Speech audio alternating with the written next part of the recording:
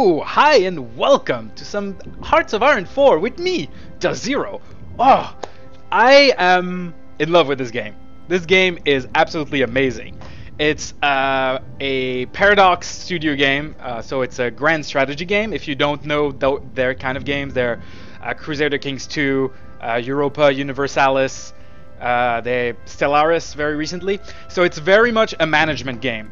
It's set in World War II, as you can maybe guess from the picture in the background. If you don't know, that's the Normandy landing on D-Day.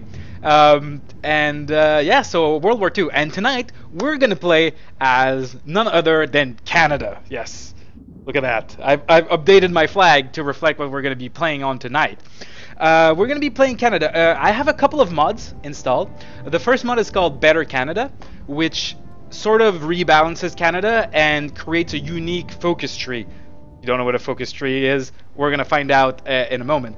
And the other mod that I got is called Canadian Technology, which it just replaced the name and the pictures of some of the equipment in the game from generic standard like airplane to like a Spitfire or planes that Canada would have used or tanks that Canada would have used during World War II. But anyway, enough of the introduction. Let's get started. We're going to go single player. We're going to start a new game. As you can see, I have practiced a little bit before to try and make sure that I don't screw up completely. And this is going to be a historical, mostly historical playthrough, in that I'm going to keep to the sort of event. I'm not going to go crazy and invade the United States. That might come in a future playthrough. But so we're going to mostly stick to historically accurate things. It's not going to be exactly the same because there is some randomness and we're going to have to adapt, and also I'm the one in charge, so it's not going to be the same thing. We're going to start in January 1936. The game also lets you start in August 14, 1939, just before World War II. We're going to start 3 years before, have a little time to set ourselves up the way we want to. We're going to select that scenario. This is like the major nations in the game that they sort of offer them to you as what you might want to pick.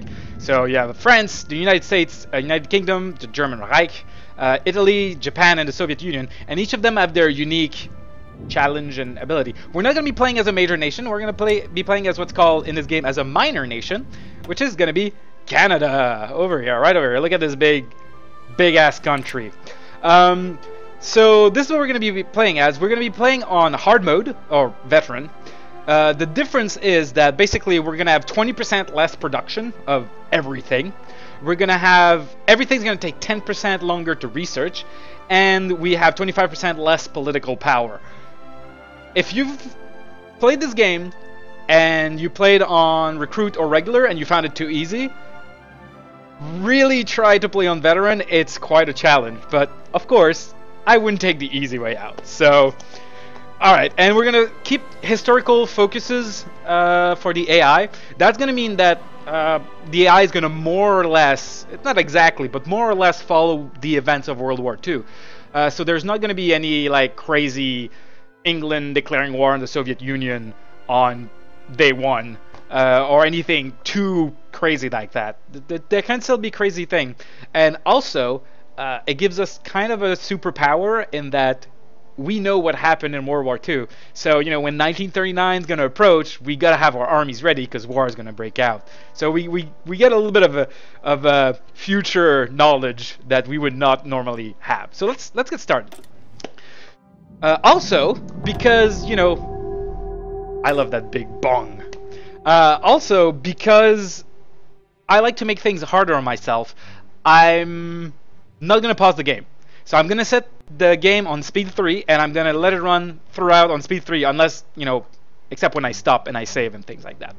So we're going to be going on speed 3 the whole time, so that means if, like, things starts happening and I start panicking, too bad. I need to really be good.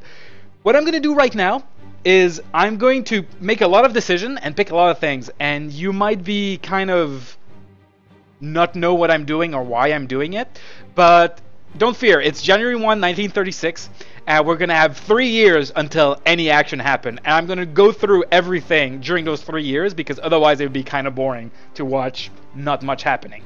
But I'm going to make a bunch of decisions, and I'm going to hit play, and then I'm going to explain them to you. How's chat doing?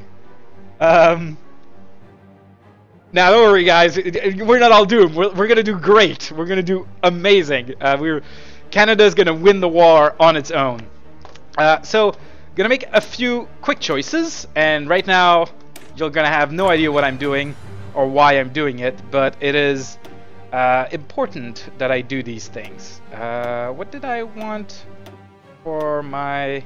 Ah, yes, I definitely want this. And... don't want this, don't want this.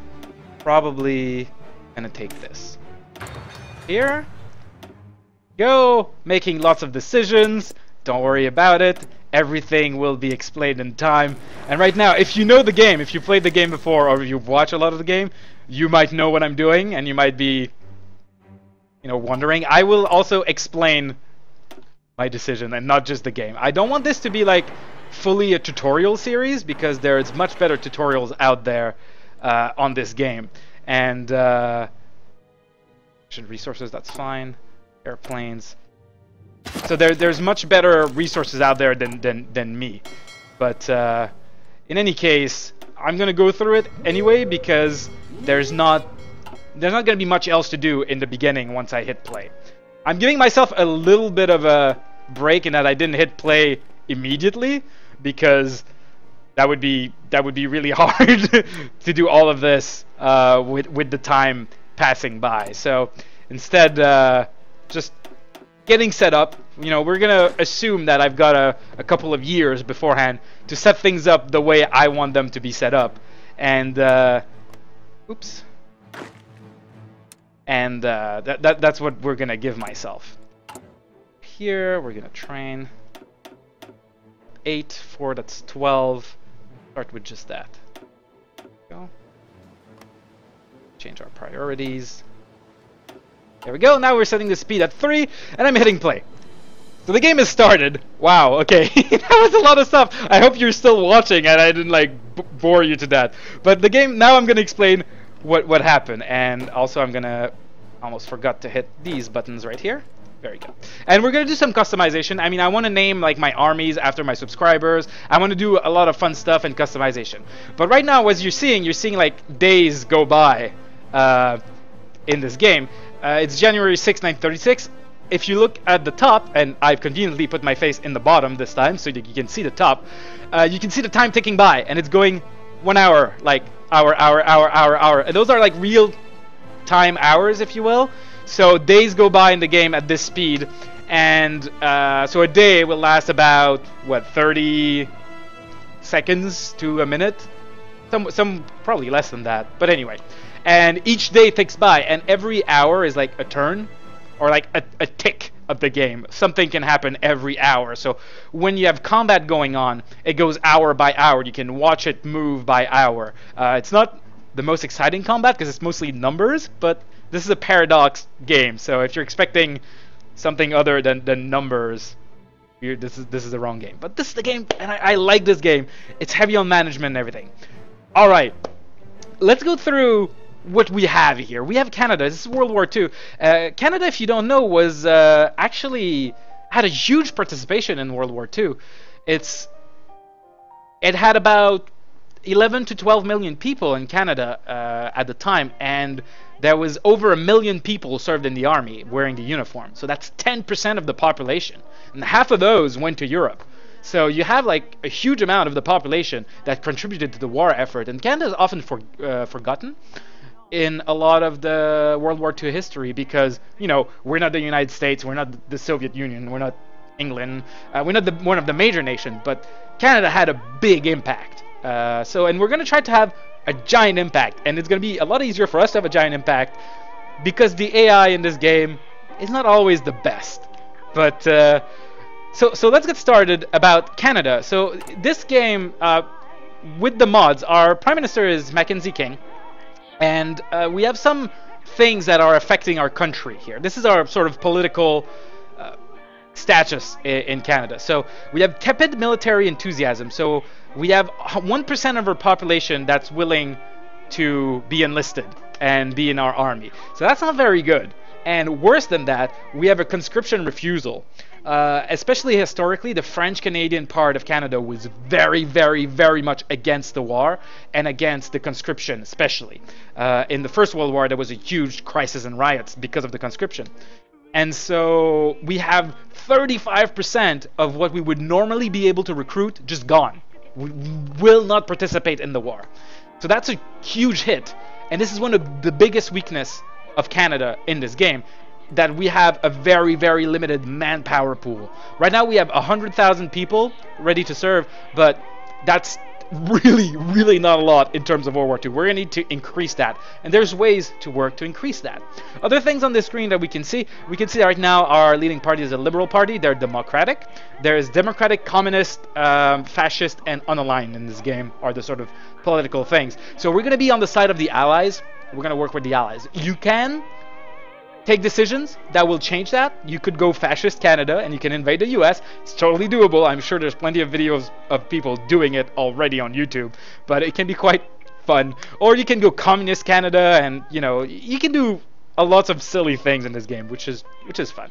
And these are like the different laws that we have going on. I'm not going to go into too much details.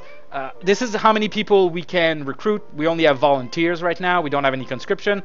We are exporting half of our resources, and our mobilization of our economy is not really military. It's early mobilization, so we're not really good in the military sense. We can hire here political advisors, which we will be doing very early on. We have tank designer companies. We have military high command. They can do a lot of things. Right now, these cost political power, and we only have 24, and they cost 150. So we can't do anything with that for a while. Meanwhile, you know, almost 2 months have gone by while I'm explaining this. So this is this screen. Now let's go check out the focus tree. So this is a unique focus tree that comes from the mod Better Canada, and this is what makes it a lot more fun to play. And these are decisions, political decisions, that are going to affect the way we play, and they're structured as a tree. They usually take between 70 to 140 days, and they cost political power to do. And right now we are working on Bennett's New Deal. Though previously speaking out against what he saw as wasteful spending and communist ambition, RB saw the writing on the walls and began to model his own New Deal. The progressive reform brought new socialist policy, an attempt to gain the vote of the working class. The change came as too little too late, losing the election. His 11th-hour proposal lived on, continued by the succeeding government. So before the election, the previous government created a New Deal, and the current government decided to follow through with it. What that's going to do, it doesn't do much. It means that our next industry research technology is going to take half as long, but mostly it's important because it unlocks what's under it. And Canada has no production. We have like nothing right now. And that is really worrying if you're trying to build an army. So what we're going to be going is we're going to be going down this path here, which is going to start building military factories. And when we build those military factories, we're going to start being able to use them to create material that we can give to our soldiers and, you know, fight wars. So that's the plan on this screen. Speaking of which, the New Deal is about to come in. So we're going to wait, and probably a bunch of things are going to happen all at once because everyone in the world is researching their own focuses. So we're going to see what happens in about a day here. There we go. The remilitarization of the Rhineland. We're going to put that on the side. We're going to read that in just a moment. Yeah, we got the Bennett's New Deal. That's really nice. We're going to start the War Purchasing Board. So we're going to start purchasing war. So the remilitarization of the Rhineland. Germany has stationed troops in the Rhineland territory, close to the French border, in clear violation of the Treaty of Versailles. The local population cheered the German soldiers on, while the diplomatic reaction from France and Britain have so far been muted. It's no more than the Germans walking their own backyard, a political commentator in Britain observed. So Germany is starting to, do some power moves here. They're starting to remilitarize the Rhineland. Which brings us to this screen over here. Might as well talk about it right now.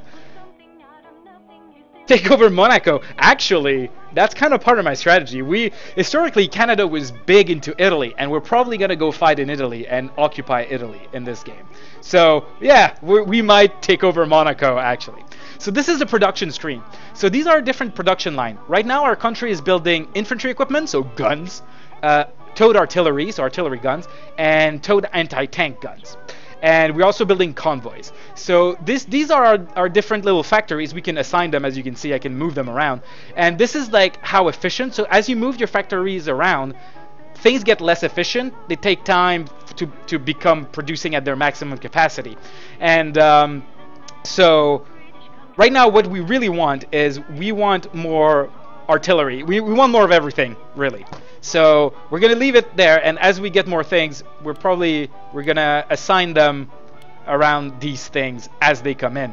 Also, building these things costs resources like steel, tungsten, oil, and we have to trade for these or have them. Actually, Canada is pretty resource rich in the Treaty of Addis Ababa. So Italy has annexed Ethiopia right down here. So Italy was at war with Ethiopia, and they've just captured it. So that's not good. But yeah, if we look at the resources that Canada has, it's not too bad. We got some oil, some tungsten, a bunch of steel, some aluminum.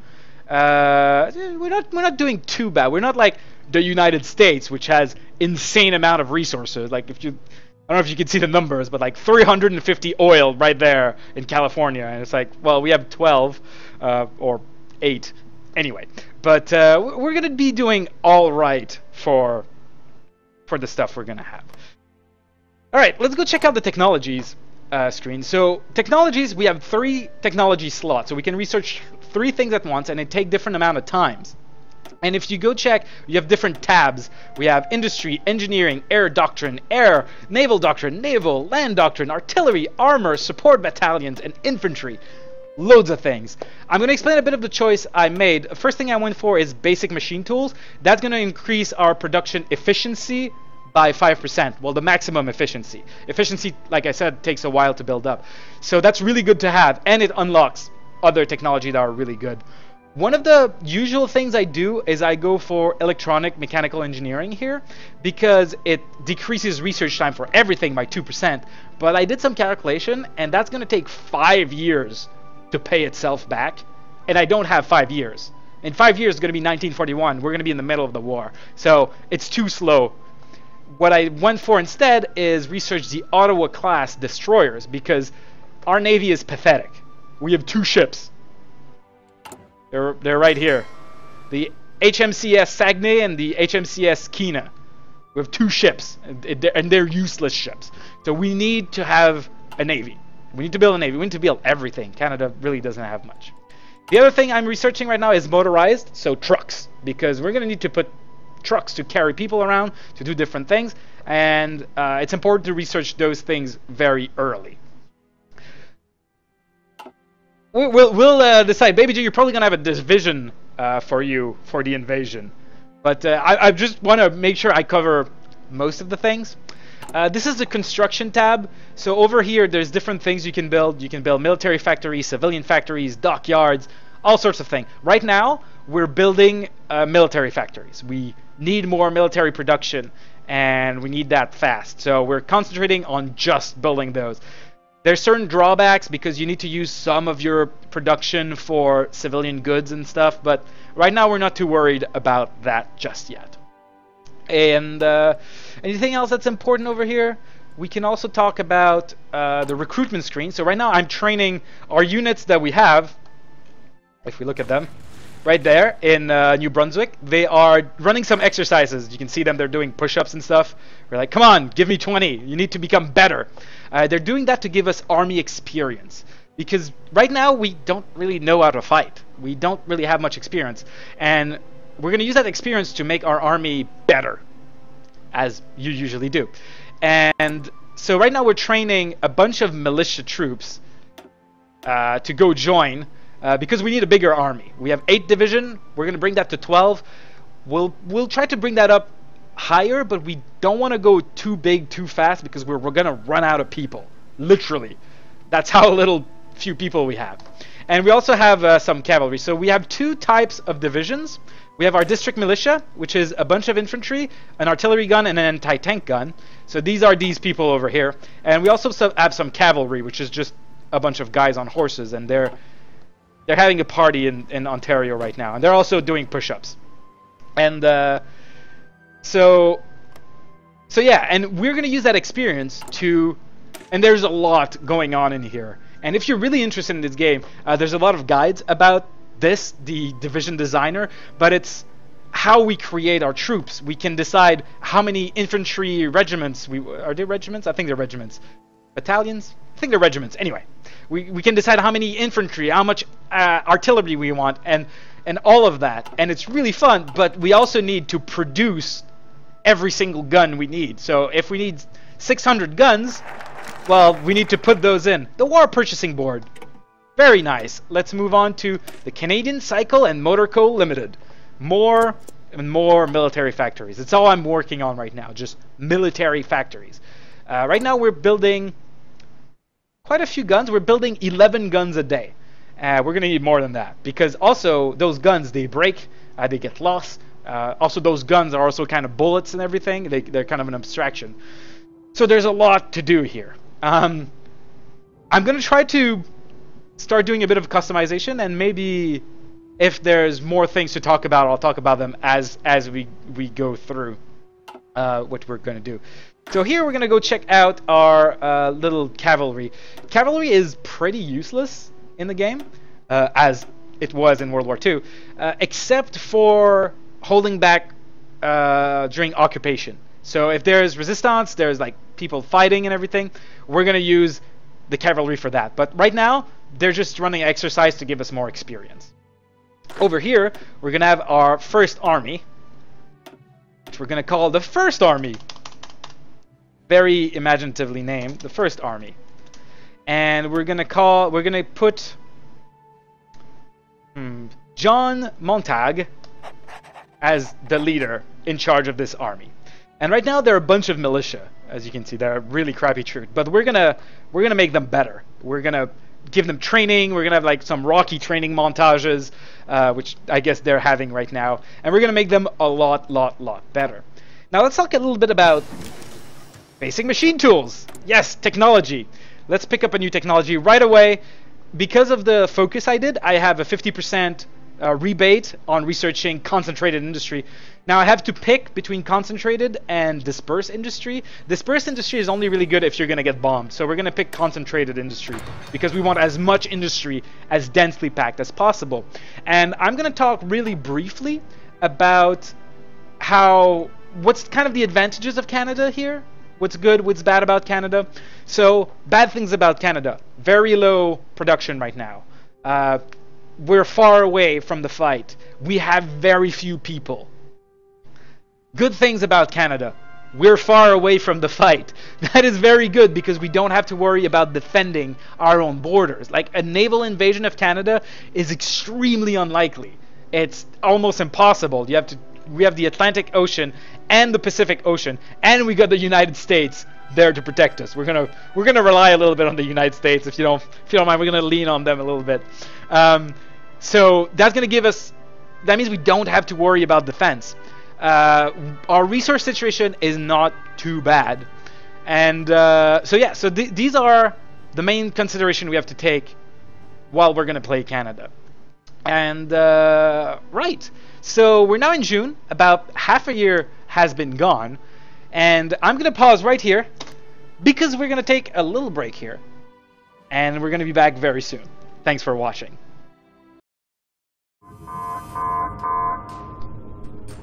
Power surge detected already? We just took care of that.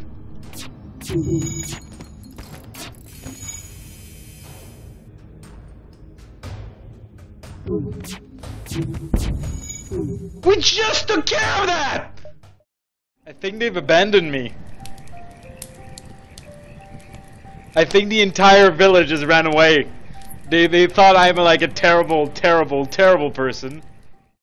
Okay, so we need to angle this thing, propel it, and release it at the right time. So, angle the thing, and then we go. Oh.